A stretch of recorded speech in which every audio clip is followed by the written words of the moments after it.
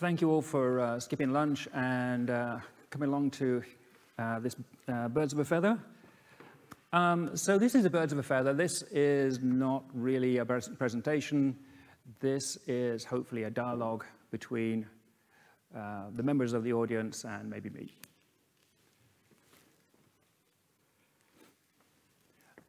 So the basic reason for doing this, or one reason for doing this, is that as AOSP developers, we're a little bit lonely. We don't really talk to each other very much. So it would be nice to get together. Here we are.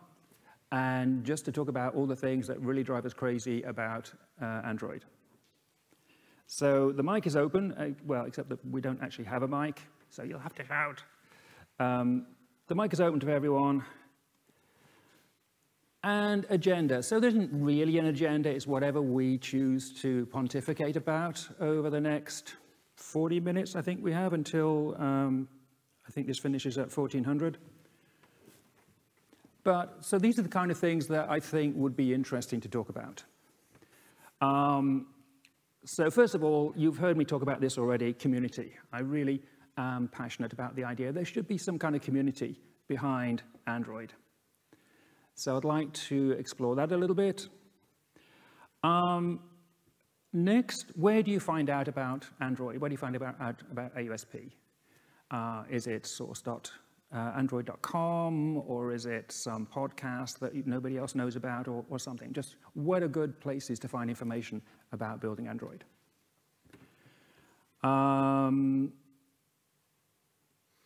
Anybody want to talk about porting Android to real hardware? So Matthias and Amit, for example, are giving, or have, in one case, have given a presentation, and in the other case, will give a presentation on that exact subject. Which AOSP build tag do you use? Yeah. How do you know which build tag is going to be a good one? It's non-obvious. What are your main complaints? And I'm going to add another one there, which actually just kind of came to me whilst I was watching the previous presentation, actually, from the guy from Honda. I'm going to add in there, was Project Treble worth it? Does anybody think, or does everybody think, that Project Treble really worked? So I'd like to go through that a little bit. We're not recording. If anybody could maybe set their phone to record or something, that would be kind of handy. Otherwise, we'll have no record, and this will just disappear into the ether. Do you expect video or audio? Audio will be fine. Okay, awesome. Because the video, I mean, it's just my crappy slides, so there's no great loss. They won't get to see your hands and face. Okay. That's probably a good thing. Okay, so, and I did put a pen and some paper in here, and I seem to have lost both. So, let's get the ball rolling. Unfortunately, this being over lunch, a lot of people have disappeared to have their lunch, which is not entirely unreasonable. So we're a fairly select group, but it's great to see every single one of you here. So, first of all, community.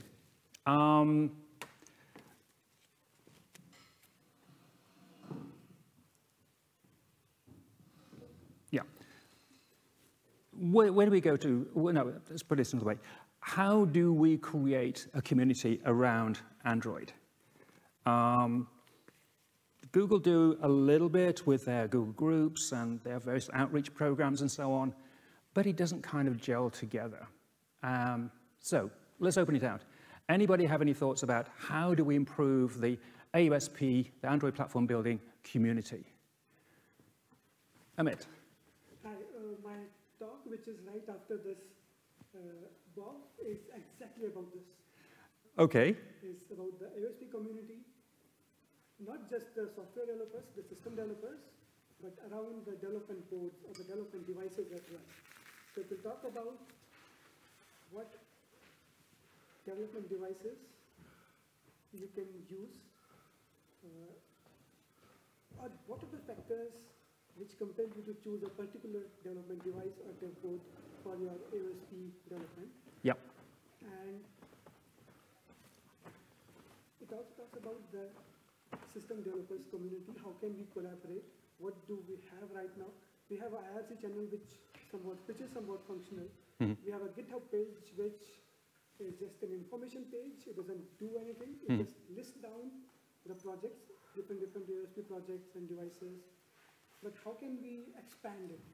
And so we started some around last year at the same time.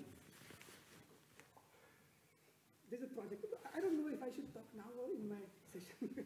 Well, I can talk now as well. So what we just give us a quick. So we have a project called Debugging for Android. Okay. It's already hosted on. Right now it's on linaro.org, but we have got a feedback that since Linaro is mostly ARM oriented, and there's nothing wrong in accepting that we work on open source software for ARM architecture. But AOSP DevBoards can be X86 platform, it can be the RISC-V platform. So is it fair enough to host it on linaro.org? So we are trying to move it to some other neutral place. It could be GitHub, it could be GitLab, wherever it is. But right now it is on linaro.org. We have listed down the devices which we support, which Libre supports, that these are the devices. These are the link to the resources, the documentation, binary blobs, whatever you need to build AOSP for that particular platform. So that's how we got started. That at least you should have a project that lists down the development devices which not just worked once, but it supports AOSP for the longer run. The 2 years, 3 years, 5 years. But right now, if you follow CNX community, you get to hear news of at least 2 SBCs releasing every day with Android support. You don't know Android is there. Will it be there in the next 6 months? I mean, will they upgrade? Will they just stay like this, or will the project survive? So we wanted to have a page or a project which will at least tell you that if you go with these set of devices, I cannot guarantee that, but at least you will get a fairly long support time for that particular device. That would be great. It could be phone, it could be any form factor. Yeah. I mean, there is a whole community based around legacy support for phone devices, such as Lineage OS and something like Postmarket OS. Postmarket OS, yeah. So something like that I'm trying to...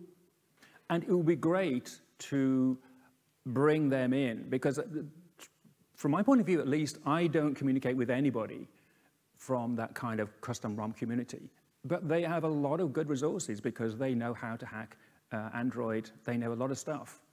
And it would be great to kind of bring them on board as well, alongside the kind of open source hackers like Libre and Linaro. Yeah, so that's a great idea. Yeah, it'd be great to reach out to those guys. I think there are a couple of developers from that particular community who hang around on IRC channel. So if you ask phone specific how to jailbreak it or how to root it, they're quick to respond. Do you have?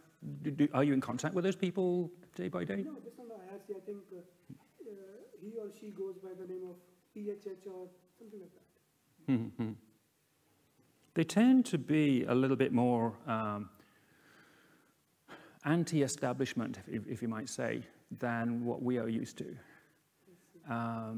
So I reached out a couple of times, and they're a little bit tricky sometimes, in my opinion.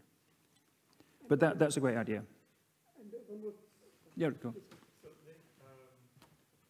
Andreas. So the question here to me is that it has been so long, so many years now, maybe more than 1 decade or something, that Android is around and there is no what you are after right now, this ecosystem at that stage.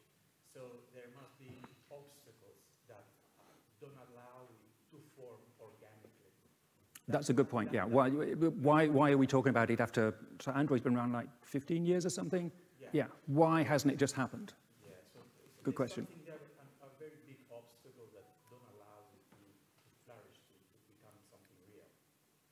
So, and that's why I wonder, if you are an external factor and you try to create the ecosystem, the ecosystem will go off, will not be able to go anywhere because actually there's no this organic growth. We have that needs from key contributors. That's a very good point, yeah. And I think a lot of people, myself included, have kind of assumed that, hey, Google are the people here, they should be, we assume, would be the people who'd be the nucleus of this. But that hasn't really happened because Google's priorities are different to what we want. So, but it's a very good question. If it hasn't happened already, why did it not happen? And I've been thinking about this, and my response is basically, I've discovered that community doesn't just happen. It requires some leadership and some nucleus to make it happen. And that hasn't existed. Or hasn't been allowed to get to this point? I don't know about allowed, but it requires someone to step, well, no, it requires a group of people to kind of step up and say, hey, this is the community. This is not me, I'm not the guy to do that, but somebody around here needs to, or some group of people need to come together and form a kind of nucleus, like AGL, for example. AGL is a wonderfully functional community compared to what we have with Android. So one of the things I have on my agenda is to talk to Walt and the other AGL people and say, why does AGL work and other things don't? So yeah, but that's a very good point. Simon. I guess it's easier if I come here to see that you and you got it. So yeah. I'm Serban. I used to work for ARC, where I contributed quite a bit to Android, together with some lovely folks here. Then I worked for Google up until 3 months ago. And I think to your question and to your thought, I think there is a big community of Android developers. Unfortunately, it's more on the application side. Yeah. But I think that kind of shows that Android is used in all its form factors everywhere. Everything from like a Peloton to cards to phones to my watch and many other things.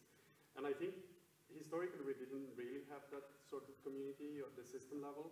I mean, there are some folks here that I've seen for years at conferences at Chris, and they're pretty much the same folks. Like, I think we've been in similar rooms across the years, and I think a key factor to that is that at the system level, the Android model has pretty much been modify Android as you see fit for your platform and then move on. And that basically didn't require engagement with the community, contributing, doing the good work that makes them, yes, and many other folks in Vero are doing, giving back to the community those things. But I do think it's the time for us to actually think about that, because there's a lot of regulation and all sorts of other pressures that are going to change that, are going to require these devices to be maintained for longer. And there's no way we could do that without actually contributing and forming that community. And actually, David and I left Google to try to do that a little bit. You can see it on my t-shirt, it's easy to remember. It's not source of Android.com, it's just source of dev. But we are trying to, like one of the things we realized while at Google and in our experience is that Android is like so big and massive that you kind of need an operating system for the operating system to keep up with like adding Rust, adding all sorts of things, unstable new development models, many other things. And I think it's an opportunity for us to work as a community to do that. We actually intend to contribute quite a bit to that tooling, and if anyone here is interested in taking that further together with us, we would be really keen to talk to you. But I do think that the catalyst for changing this community is happening now, and it's the fact that we're going to need support devices for longer, and that requires a community, because otherwise we're going to end up with stacks of patches that we're going to have to maintain for every device. So yeah, I think whatever we discussed today in terms of community, I think maybe we can figure out together how to get together more often. I think Chris is doing that with your meetups, and they're very well attended. So I run a meetup group every 2 months. I think most of the people here are on that group. If not, you definitely should be. But yeah, so that's one thing that I did that was basically a no-brainer. It was pretty easy to set up a meetup group.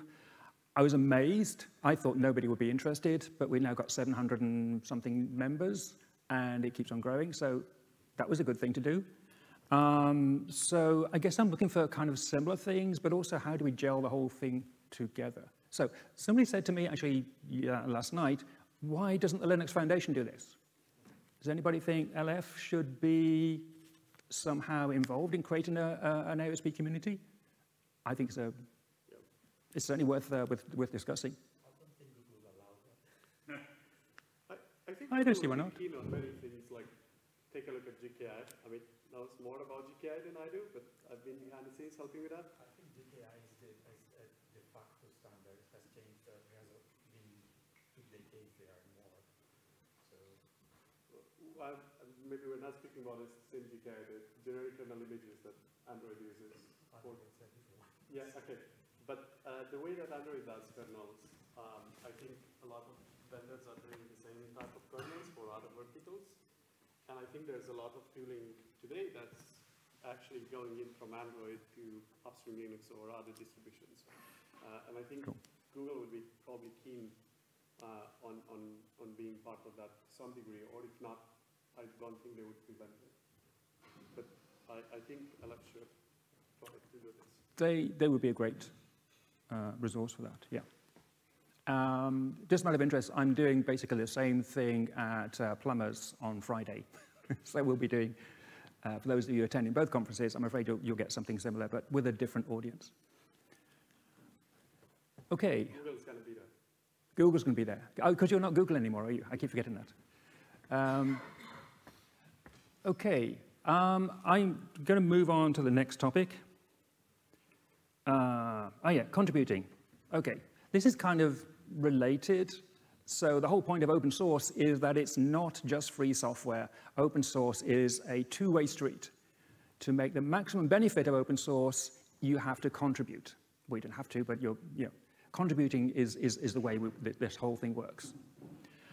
And you can look at, say, Yocto. I use Yocto as a good example of this. So Yocto does something vaguely similar to what AOSP does. So it's a build system underneath. And it has a fairly dynamic community based around it, and they get a lot of contributions and so on. So the Yocto model works fine. If you then compare that to the AOSP or the Android model, basically doesn't work. It's basically download only. And the big blocker there, obviously, is with Google, because Google don't really welcome patches. So the question then is, how do we get patches into Google? I guess knowing people in the Google development team probably is a big plus there. Anyone else got any tricks or clues? How do we get stuff upstreamed into the AOSP code base? This doesn't work for everything, but actually you can see that a lot of the projects in AOSP are moving to the external folder. Okay, good. And even especially for Rust projects, Google themselves have been trying to push code out, and then basically AOSP is downstream of the official Rust projects. So it doesn't work for everything, but for the bits that are not hosted only on AOSP, but they're inherited from somewhere else, you can contribute to that upstream project, and then it will appear in AOSP shortly after. Okay, so moving stuff into external is certainly a great idea, because then it's independent of the main Android development. So I mean, that's an example of that is DRM hardware composer, which is an external and which is DRMH. developed upstream. Okay, cool. There are issues, of course, that the external folder, each of the projects in the external folder is basically a fork of the upstream project. So there is a bit of a impedance mismatch between the actual open source project and what appears when you download AOSP. It depends. Again, for DRM hardware composer, it's just a downstream, so it's a later version of the upstream one. Okay, no, yeah. Changes specific to Android. They add the Zoom build files, but usually that's pretty much the extent of it. There might be like an extra patch on top, but that's all. Okay, that's cool. And they've been pretty good at keeping up with the latest.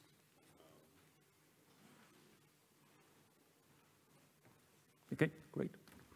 But yeah, otherwise it sucks, right? Like you think you need two You need two reviewers. yeah, you need two persons working at Google to review your code when you're an external contributor. Yeah. It's difficult to get their attention, and sometimes you don't know who to contact. Some projects are more keen on getting contributions than others as well. Can you give a list? For example, in system recovery or the update part, it's a bit easier to contribute than the media framework, for example. Cool. Frameworks is difficult. That Yeah. whole framework project is difficult to get into. Framework, yeah. Trying to get stuff into framework, I can imagine being quite tricky. One topic that's interested in getting contribution is the Android Common Kernel. So I think that's a good way to Okay. there. So, Android Common Kernel, yeah. Even system code. Yeah, that's right. Usually the projects that try to make sure that there's only one standard version that everyone uses, those teams are used to getting patches from partners, so those are more receptive. But yeah, something like framework, I'm guessing, must be quite difficult to contribute to. Yeah. And probably what's worth mentioning is that Android is moving to a new development model.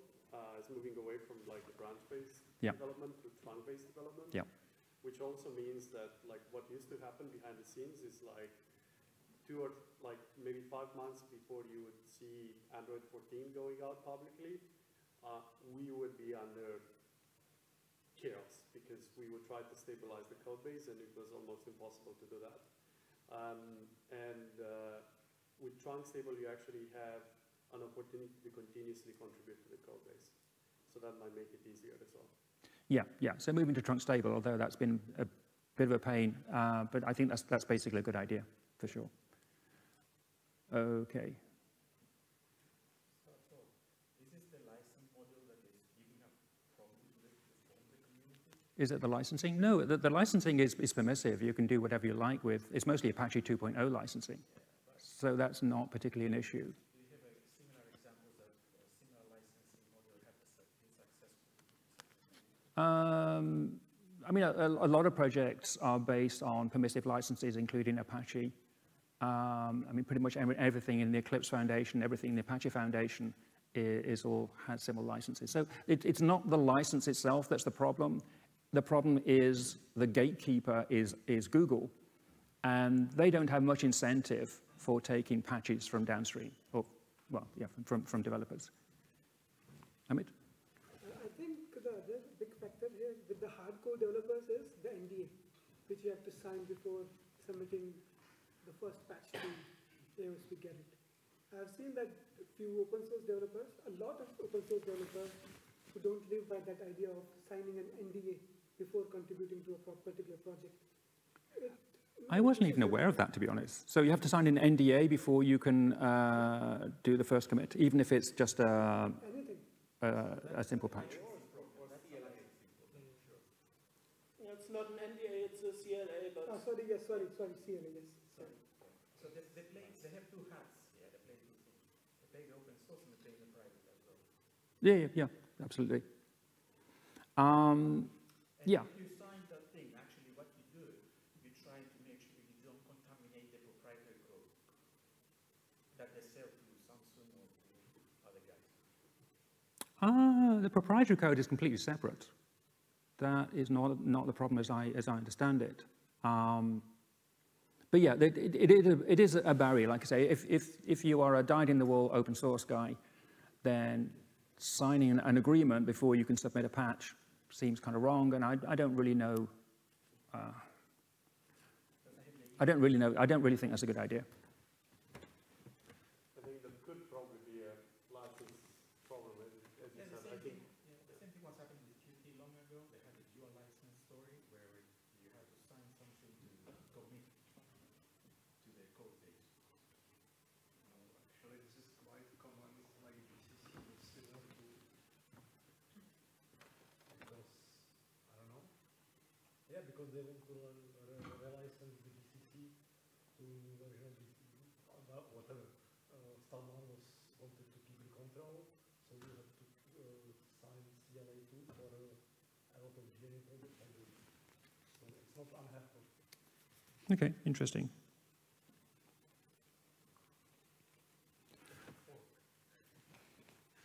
Just fork, well, I mean, yeah. Android gets forked 100 times a day, but they will die.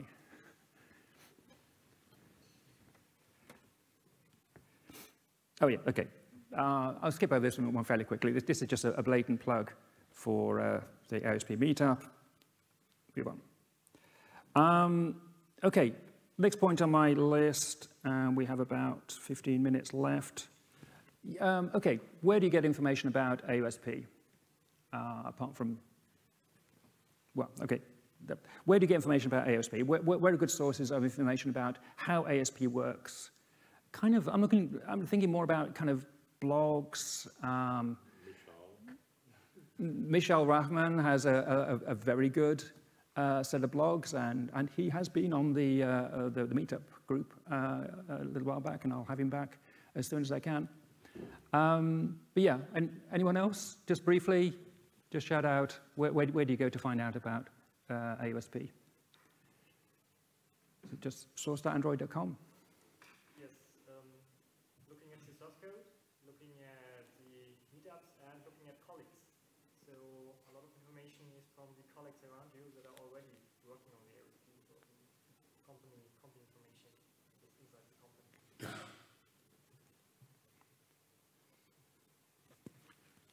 Cool, that's good. Amit?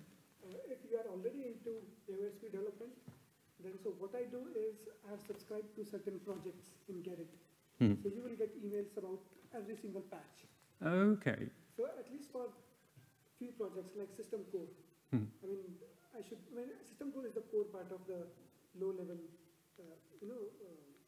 it's a very low level project. It affects how your kernel is behaving from kernel to your user space. So I keep myself updated from system core changes and cuttlefish changes. Because cuttlefish, based on any system core change, cuttlefish will do a relevant config change to match with the same feature changes.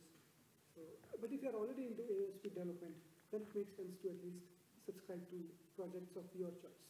Okay, okay. So, and you're recommending the system core and the cuttlefish? Okay, that's good to know. I'll try that. The way this works for smartphone manufacturers, and I think some of the automotive manufacturers, is there's a thing called Android Bootcamp. It happens once a year, where Google basically goes into the details of like the product roadmap, and you get to meet the actual teams working on that. Sometimes some of those talks are made public. I think the Android automotive track was made public at some point, but there's no standard, but that's actually the best way to keep up with what's happening. Yeah, the boot camps. Anybody here been to one of those boot camps? I personally haven't. Okay, 2, 3, 4 people. They, certainly from my point of view, they are problematic, because if I were to go to a boot camp, I would have to sign an NDA, which then means I wouldn't be able to tell anybody anything I discovered. So the whole thing would become pointless to me. Yeah, it kind of goes back to what you were talking about community and kind of how do we reach out to all of the people who work on Android. All of those people are in these, closed organizations that have access to these closed conferences, and they are not allowed to share what they learned there, at least not until the release is out. Yeah. And again, it puts a barrier there. People thinking, oh, can I reveal this information? Maybe yes, maybe no. I'm not quite sure, so I won't say anything. So the boot camps, I understand the reason why Google wants them, but they are problematic from the open source point of view. The question here is why nobody likes or knows Android open source projects. It's actually fairly simple. So I learned about, I went to a talk and some conference about how to build Android. And it began with like you get terabyte of disk space and then you have to build for 20 hours. And Yep. then I stopped listening, right? Because this is not reasonable. So. Yeah, but have you tried Yocto? I mean, AGL takes almost as long, doesn't it? Yes, but you don't need to, if I contribute to Yocto, or I don't contribute to Yocto, it also takes long, but whatever. But if I want to contribute to shell, bash, born again shell, for example, then I download single package, patch single package, and nail and patch back to the maintainer. Yep. I don't think I can do this with Android, right? Because I would have to run the 2 days build. I can build single package of, I can build single Yocto package, modify it, submit patches. I don't need to build a whole laptop. And Well, that's because you're running on Ubuntu or Debian or whatever machine, which so you already have the environment in front of you. yes, Whereas with Android, yes, and also with other embedded build systems, again, Yocto has exactly the same issue. If you want to submit a patch to a Yocto project, you're going to have to build probably the entire thing to test it. but the Yocto is from contribution from people who are running Debian. Of course, yes. And that's the point, that's why it works way better, because you don't need to build the world. Yeah, I mean, for sure, the requirements of doing an Android build are horrendous, and they're a big barrier to everybody, including myself. I just had to upgrade my machine to 64 gigs. Okay. I had one thing about with the Yocto, you get the embedded core thing, you get a quite small thing Right. to start with, so you can build a core system fairly easy, doesn't take too long. You don't Yeah, so you can do bit-bait core image minimal or something, yeah. and then you start it. But Well, I mean, Matthias just did a really good presentation explaining how to do exactly the same thing in 15 minutes with the Yocto build. true, I didn't know that, so that's why I'm here today. So, I mean, you can do the equivalent just by building a RAM disk, essentially. So if that's what you want, you can do that. Then make you push for that, and that, I mean, it must be easy to get started. I mean, that's a good point. Maybe Matthias or whoever should make that information more generally available. Hey, you can build a really small command line only Android just by these commands. Because I mean, to be honest, when I'm doing something with Yocto, I only ever built core image minimal, and if that boots, it boots, then I'm on to the next thing. So that's a good point. Amit. So we have a similar target which does the minimal Android which can boot to shell. Yeah. And as Matthias has pointed out in his talk, you don't have to include all the make files, all the base make files, full base make files. You can go with the minimal set of make files. So make files is like a target which you have to include. So instead of going with the full base, just go with the minimal input files, make files. It was a long time since I looked at that. But, so, I mean, I wouldn't know how to do that, and I'm fairly familiar with this stuff off the top of my head.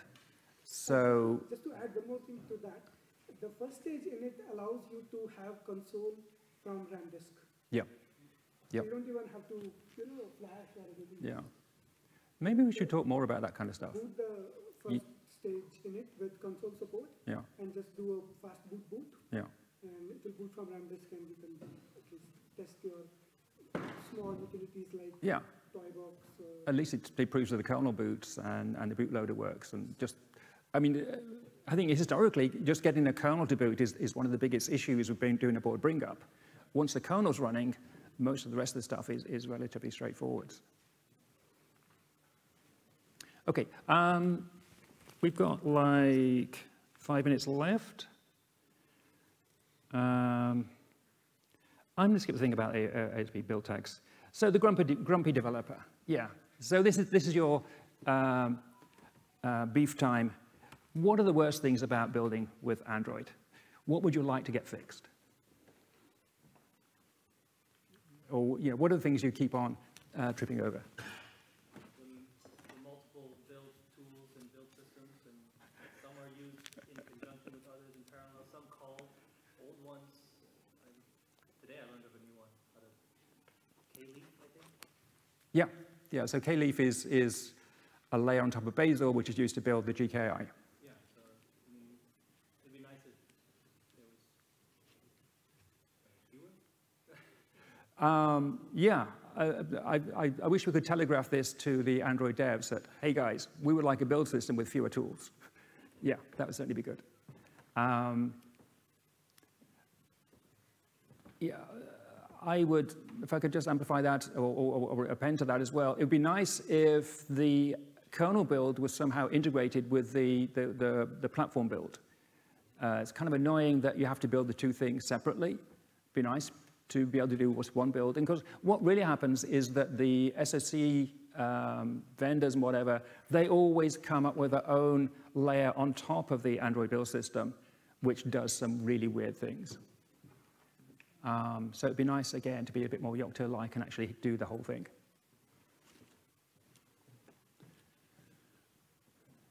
Okay, any other grumpy developers here?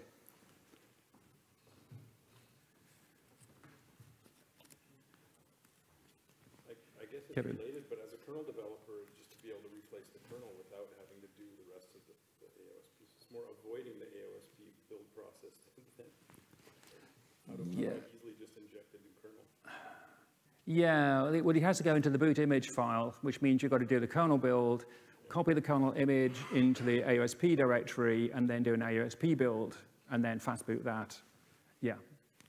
That part is actually quite well documented on source Android.com, but you do need hardware that supports the Android mainline kernel, so ideally pixels. But yeah, that is actually quite straightforward. I guess it's straightforward, but it's two steps in one instead of one step, I guess. Well, like you said, it's straightforward if you have a pixel. Yeah, that's true.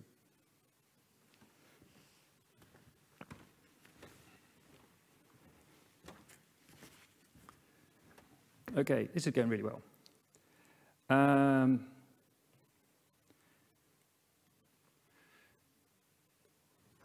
we got? Yeah, okay, let's do this. Okay, so call to action then. So we've talked about a lot of problems.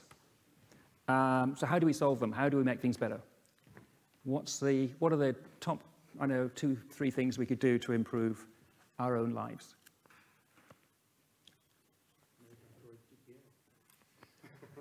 Make Android GPL. Because they already violate GPL because they modify the kernel to make Android to run. So they have Android extension inside the kernel. So if you see what is happening is... Well, that's all GPL, that's fine. So Android is actually is violating GPL. So. No, it is not. That's rubbish. Android is not violating GPL. It would be nice if Android were GPL, but I don't think that's ever going to happen for whatever reason. But yeah, okay. So this is a long-term project, but Android just shouldn't exist. It should be a collection of packages developed in normal way, like we used in the open source, where you have different people maintaining different parts, and then you create a distribution. So you would like Android to be more like, say, Debian, for example? I would like to have Android to become packages in Debian in the end. Yeah. Sure, I mean, that's a great idea. I would love that too. I can see a couple of problems there. Yeah, it's a lot of work. It's a lot of work.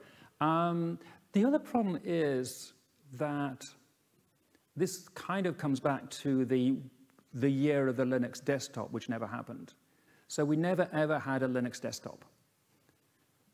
Yeah, so you use Linux, I use Linux, but nobody else does. And the great success of Android is it has 3 billion people using Android. So Android is the Linux desktop because it is enforced by Google. So for better or for worse, they have a standard which everybody sticks to.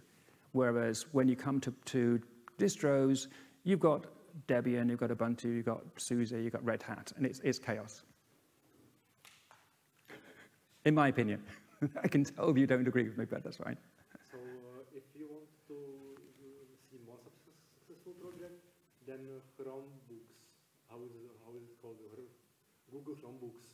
Chromebooks, yeah. They have better architecture, right? More modular than Android and so on. That's closer to this. I totally agree with that. It's a pity that Android came before Chromebooks. Because if it had come the other way around, Android would have been built on top of Chromebooks, and it would have been much better architecture. So if you feel that I do agree with that. Debian is like too fragmented, you may want to just move the Android packages to the Chromebook bit. Yeah. Like, I just want to run the Android apps. I prefer not to run Android, but... No, I totally agree. No, that would certainly work. Your problem now is that Google's basically switching away from Chrome OS, right? They're basically sticking Android in as the base. They are sticking Android into Chrome. That's a non-starter for any long term. Yeah, I think unfortunately you're right. It really comes down to the fact that Chrome OS had only a small number of reference boards that were supported directly by Google, whereas the Android model allows for much more customizations on the partner side. So they're just saying, if we want to like expand the number of hardware platforms that we support, then the Chrome model doesn't work anymore, unfortunately. And it's probably that comes down to the like ARM embedded ecosystem and how it's structured more than what Google's doing on top, but that's just the reality of it. Yeah. I think it comes down to who puts money for the hardware support. So maybe what World really needs is some kind of UEFI layer. Yeah. Where you can just boot like random Windows on random machine and it should just ARM work. PCs, yeah. And this like ARM's been trying for, I don't know, almost what, 10 years now to make that a thing, so. Yeah, I think it will gradually come I mean, pretty soon everything will run on a hypervisor. So you'll just need a hypervisor image for whatever operating system you want, boot into that image, away you go. I mean, that's the way things are going to be. Certainly that's the way it's going in the automotive industry anyhow. So we're almost out of time. Walt, you... I had nothing important to say. Really? I can't believe that. No, the other thing I was going to say was I do know some, I'll say civilians, who switched to Linux recently on their desktop, and I've been very happy, because they just basically have gotten so annoyed by Microsoft and Windows 11 and all the bloatware being put on by the PC makers that they, my son is one of them, there's a few others, who switched to Linux, and when the recent Linux or Windows dual boot issue came up, his computer dual booted, he said he wouldn't have a problem because he hadn't logged into his Windows system in 3 months. So, I do know, so the year of the Linux desktop might come yet. Well, let's hope. You never know. So, year of the Linux desktop, yeah. Okay, we are totally out of time here. Thank you all very much for coming along. This has been a fantastically good conversation, I think. So I'm around for the whole week, so if you want to continue this and with any people in this audience, let's keep the conversation going. This is not the end, this is the beginning, guys. But I think I need to disconnect and give space to the next person who gives a presentation here, who is probably going to be Amit, am I right? Yeah, good. Okay, thank you.